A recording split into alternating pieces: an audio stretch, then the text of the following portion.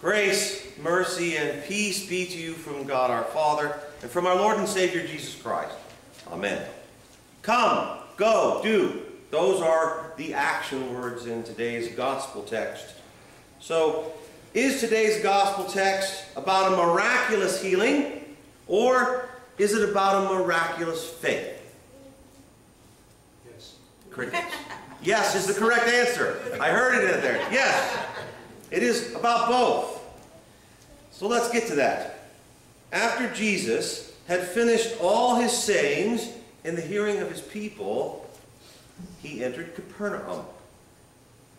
What are these things that he just finished saying that the text speaks of? Well, we have to go to chapter 6 for that. And after naming his apostles, Jesus is ministering to these crowds by giving them the Beatitudes. He goes through a list of woes who reject God's truth. Then he gives direction to love and care and pray for your enemies, guidance on not being judgmental, and bearing fruit in keeping with faith. And build the house of your faith on the solid rock of his words. So those are the things that they had just been exposed to. Those are the things that he had been talking about before he came in to Capernaum. Kafur Nahum, the sixth to the last book of the Old Testament. Nahum, this is the town of Nahum. That's what Kafur Nahum means. This small fishing village on the north shore of Galilee still exists today. You can visit it. And with the wonders of the internet, you can do so without getting in a plane. There are some really interesting things that you don't have to travel there to see.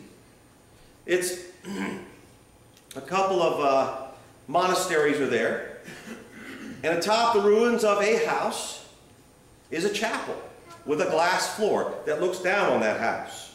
Possibly the house of Peter, but definitely the ruins of a house in the town where Peter lived. And this was not a very large fishing village. Definitely the ruins of a house. Now, we are talking about a village, not a town or a city. You know, places where everyone knows everyone. Everyone knows each other's business. Maybe tens, maybe hundreds, but definitely not thousands of people. There must have been at least 10 Jewish men in this town because it had a synagogue.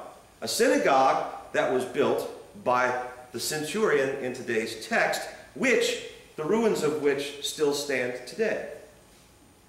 I sometimes think it's important for us to remember that these are not stories from a long, long time ago, from a land far, far away, although those two things do apply. These are real stories about real events that took place in the life of our real Lord and Savior, Jesus Christ. Caring for, teaching people in a place that still exists today. Now, a centurion had a servant who was sick to the point of death, who was highly valued by him.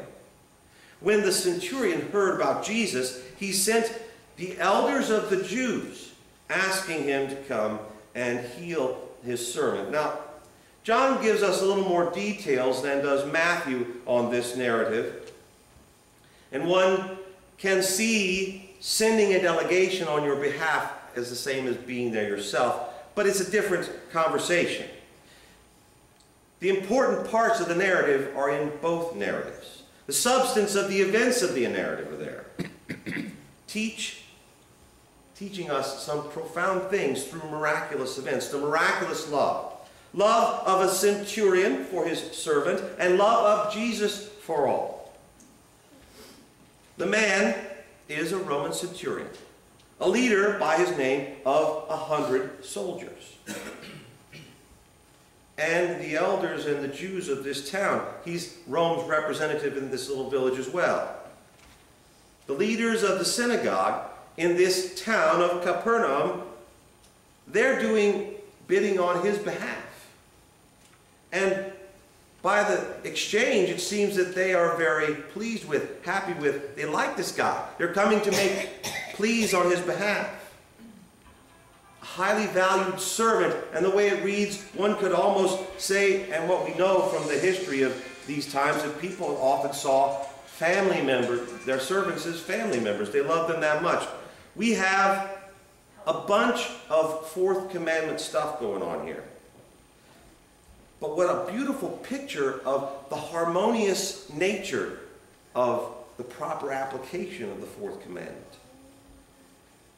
A Roman soldier who loves his servant so much that he makes a bold request on his behalf. Jewish leaders who love their appointed leader so much that they make bold requests on his behalf. What a joy it is when brothers dwell together in harmony. Parents with children, siblings with each other, in-laws, neighbors, co-workers, classmates, pastors, teachers, leaders, employers. When we do what we're told, because what a joy it is to serve those who we know have our best interest at heart, our master, our leader. When that kind of relationship exists, it is a beautiful one. Well, maybe the world you live in is not so harmonious as Capernaum. Maybe you chafe under authority. Maybe you don't like those who lead you. Maybe you don't like those who you lead. Well, let me remind you that Jesus said what he said to the people before he came into Capernaum. Love and care for your enemies. Don't be judgmental. Bear fruit in keeping with your faith, and build your house on the solid rock of his word. Let's go back to Capernaum and listen to the Jewish leaders as they speak on behalf of this centurion, their leader. And when they came to Jesus, they pleaded with him earnestly. They didn't say, hey, this guy's got a request. They pleaded with him earnestly. He is worthy to have you do this for him. He loves our nation. And he is the one who built our synagogue. His actions reflect his words. What makes him worthy to have Jesus do this for him? We have a Roman centurion who loves his servant and the Jewish nation, the text tells us. And we have Jewish elders who by their actions seem to love their appointed leader. This Roman centurion, because of his kindness and generosity, this makes him worth their affection, but does it make him worth a miraculous event on his behalf? Jesus went with them. When he was not far from the house, the centurion sent friends saying to him, Lord, do not trouble yourself, for I am not worthy to have you come under my roof. That's why he didn't go, because he didn't want to, in some way, make him unclean. I didn't presume to come to you. This Roman centurion must have become more than just a leader, but a member of this community.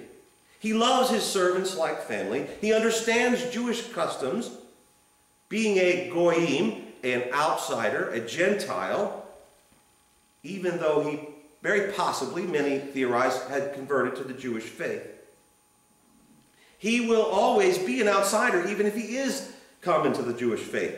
Unworthy, unclean. And it's okay with him. He knows his place. He knows his place in accord with God's will. We are back to that beautiful picture of the fourth commandment playing out as God would have it. How it's supposed to work. When loving, respectful, subordinate people come to each other. Loving and giving a servant leader, Christ himself, on the strength of his faith, which is displayed through the understanding. Understanding of God, a God who is a God of order, benevolent, that you can trust. And that is a beautiful thing that guides his relationship and those relationships in this narrative. It's easy to submit to someone who you trust, who you believe has your best interest at heart. Competent person who you think is a good leader.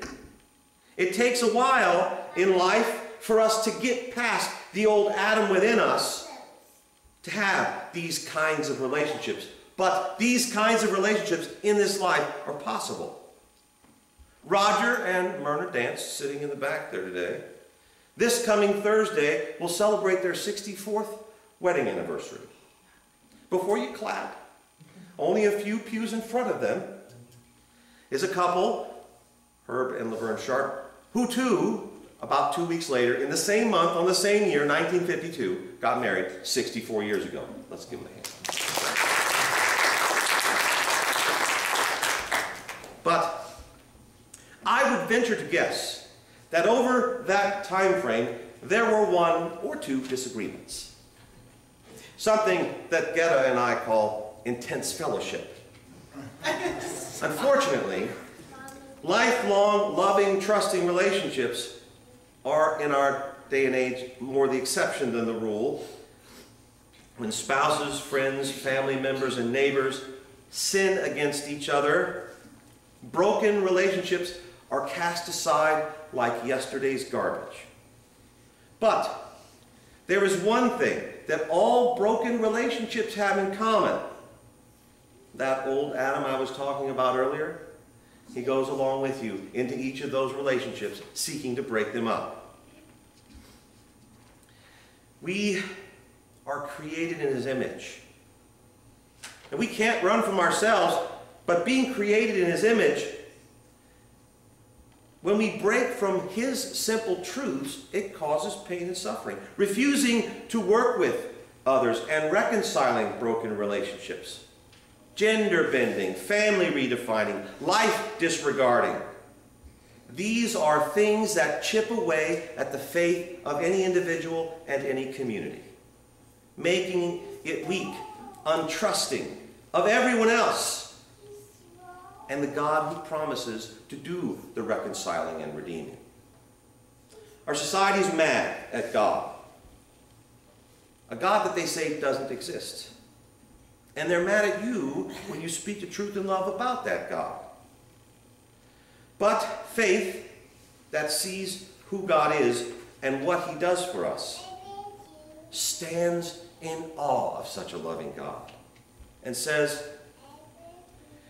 I am unworthy and unable, Lord, but only say the words, and your will be done.